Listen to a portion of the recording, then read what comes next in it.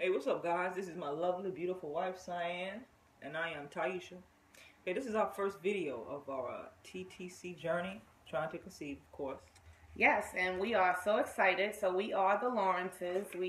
Just a little bit of history. We've been married for 2.5 years. It'll be 3 years in August. Happily married. Happily married, yes. Right. And we've come to a time in our life where we are ready to start a family. Yes. Neither of us have any children. I am 32 years, sexily years young. 33.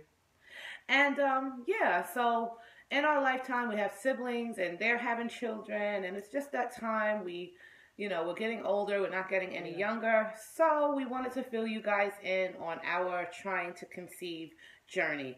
I feel it's really important to get this information out there because there's so many other like minds, right? Yeah. That need this information. It's the way that we were able to retrieve it from looking at other people's stories on YouTube. So yeah, let's get right on started. So first things first, we went for a consultation. Yeah, that was the first step, basically letting you know what you're doing. Because a lot of times you think you know everything, you'll be surprised at the things that you don't know. But as far as us, we were pretty well informed already. Right, we did a lot of research. Right. So the first thing that we get asked all the time is, are we doing in vitro? So in vitro insemination is basically an insemination that takes place outside of the uterus. Right. It is a chemical pregnancy, so to speak, and it's done by a doctor on a slide, taking a sample of both the sperm and the egg, fertilizing it on a slide, and then inserting it into the uterus. Right. Now, we are not having that operation done. I'm at a point where I'm only 32 years old. I don't need any type of fertility medication or anything like that. So what we're doing is a process called an IUI, which is intrauterine insemination. That takes place inside of the uterus, where basically we get our sperm sample, and of course it is washed and cleaned, and then it is injected straight through the uterus up into the cervix directly to fertilize the egg. It happens with a catheter, and right now, that's going to be our next step, but we haven't gotten there yet. So as I was saying before, we had a consultation on the 8th.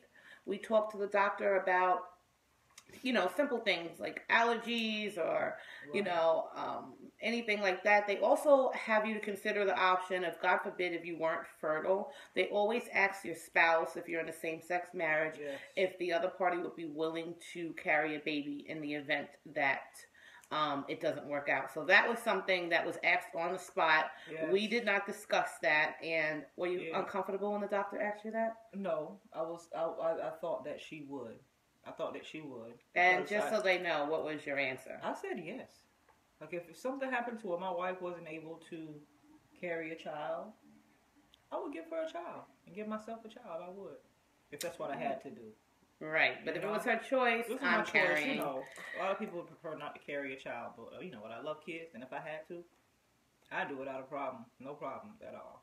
Yes, so those were some of the basis that we had to talk about. She asked me, how was my cycle, if I'm regular or irregular, and I told her that I'm regular. I have been monitoring my menstrual cycle since January of 2015 because, again, it was something that we discussed a lot, so I knew we were going to have to start charting. Monitoring it. And you know what, babe? A lot of women don't know.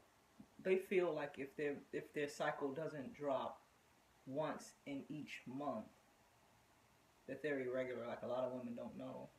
Right, so there's definitely a 28-day cycle, and sometimes, depending on the shortage of weeks in the month or days, it can fall months apart. But if you're missing periods consecutively and then getting them back to back, then you're classified as irregular. If it doesn't drop every 21 days. 28. Not 28, I'm sorry, 28 days, not every January, once in February, once in March. It's every 28 days. Correct. So that was something that was really important. So that was the first thing. I had to get some medical records released from our primary care doctor. We are going to a fertility center here in New York called Columbia University. It's a center for women's reproduction. Very good center. We actually got referred by our old supervisor. Yeah. They were a heterosexual couple that were up in age, above 40. Right. So they took this option. They did go the in vitro way, and it was a success for them. Yes. Right. For So, sure. speeding up to date, as of today, I went for my first sonogram, and I also had some baseline blood work done. So that's the first thing that happened after our consultation I scheduled for this day, which was very exciting because I had to go on today is day 3 of my cycle. And when I went in, I had no idea I was going to get a sonogram done. I'm like, for what? I'm not pregnant yet. I didn't know. With that one. Right. So she went in like a normal pap culture, how you would do that. And basically, she had the camera inside, and we noticed that I have 15 follicles. 15. Which are all... Which is great. It's perfect. It's perfect. And for the you, doctor's both of you, face lit up. Right. That don't know what follicles are. They're basically the casing around the egg that's developing. Right. And some people who have to take fertility medication to raise their chances of getting pregnant, they have problems producing these follicles, so they kind of get enhancement. Right. I, on the other hand, am pretty healthy. According to my age, you'd probably think my uterus was 10 years younger, but I have 15 active follicles. I have 8 on the right ovary, and then I have 7 on my left ovary.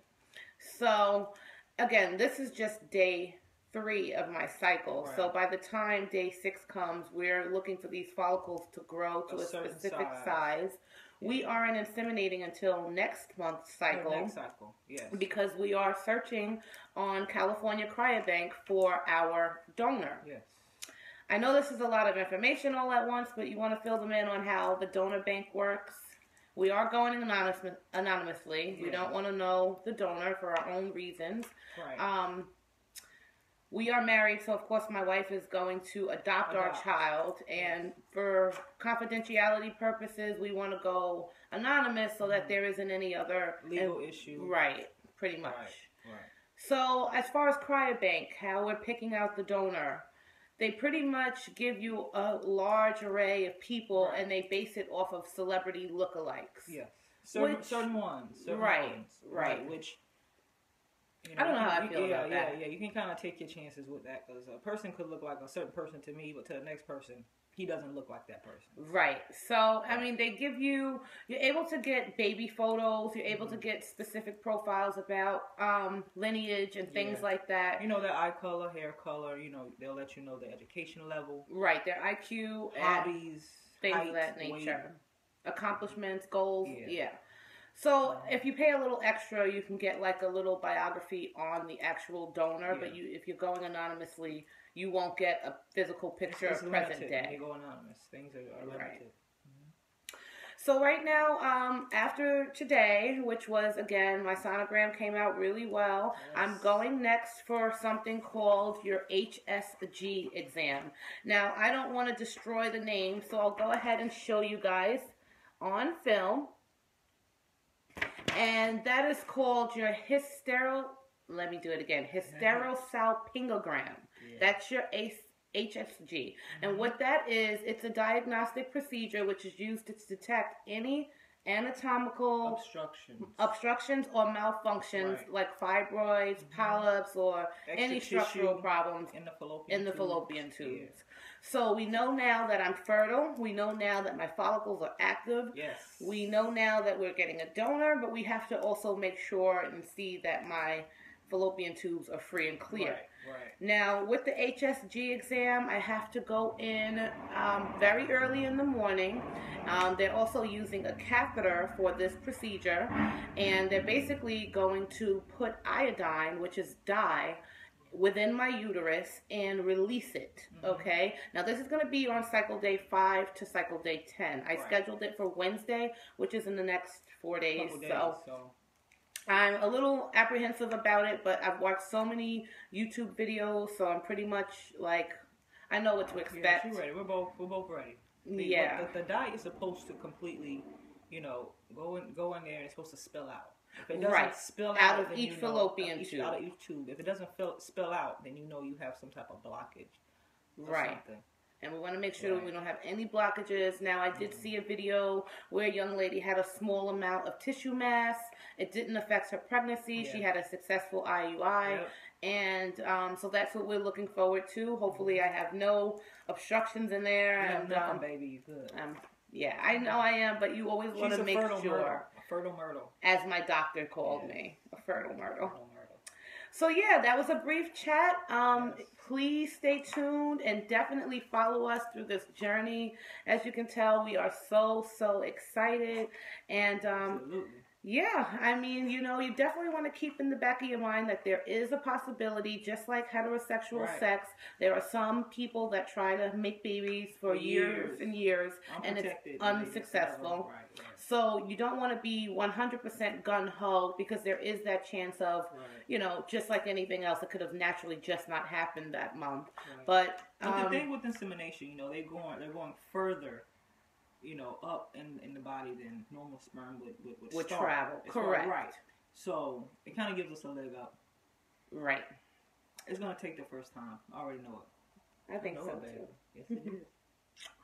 So yeah, we will keep you all posted. This is again our intro video for our first TTC. And please do follow us on this long journey. And this is Mommy Sai, and this is Mama Tai. Yes, and we will chat with you all later. All right, later, y'all. Bye. Hey, guys. Hey, guys. We're back. Oh, so we forgot something. Yeah. I wanted to, very importantly, insert a clip from today's visit at the doctor's office. Give you guys a feel on if you're preparing to do the same thing, what you should expect, what you think you should see.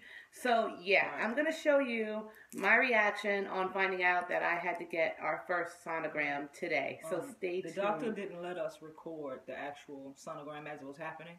Right. You know, so, she told us we couldn't have the camera on the But on the before film. and after, we got us some footage because I want people to see this. People have to see this. This is real. It's happening. It really is. That's right. You have an eyelash on your head. I do. It's probably from me. Well, your eyelashes, baby. All right, you guys. So we're going to try to do another outro, but we couldn't leave without telling you about those inserted clips. So stay tuned right about now. Stay tuned for the videos. Hey guys, so I'm ready to get my first ultrasound, and it feels so weird sitting in this seat like this. Waiting for my doctor to come back. This is cycle day number 2. I just received my blood work, so now I'm going to do a vaginal ultrasound for some baseline blood work. And I'll be back. Thanks. Hey guys, so I just finished doing my first sonogram, and I'm very happy to let you guys know that I have a very healthy uterus. I have a total of 15 active follicles. I have 7 on my right ovary, and I have 8 on my left, which is excellent. Which means we're going non-medicated for this IUI. I don't need to have any fertility medication. I'm perfectly fine. So my next step is the HSG exam, which is happening on Wednesday, and I will keep you guys posted. We're definitely going to be doing some TTC vlogging, so we'll get our intro video up. I may separate it from my regular page, and I'll chat with you all soon. And your uterus looks very good. Yeah, the screen's gone now, but man, this is so exciting, babe. I'm so happy. Me too. This is gonna work. It's gonna take the first time. I know it. All right, bye guys.